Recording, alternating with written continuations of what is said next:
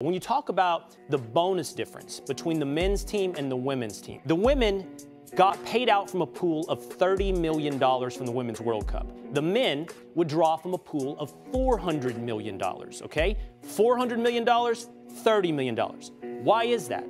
It's because the Men's World Cup generates $6 billion in revenue. The Women's World Cup generates $131 million in revenue.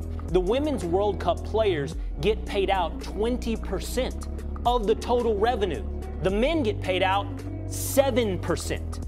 As a percentage point, they are getting much more.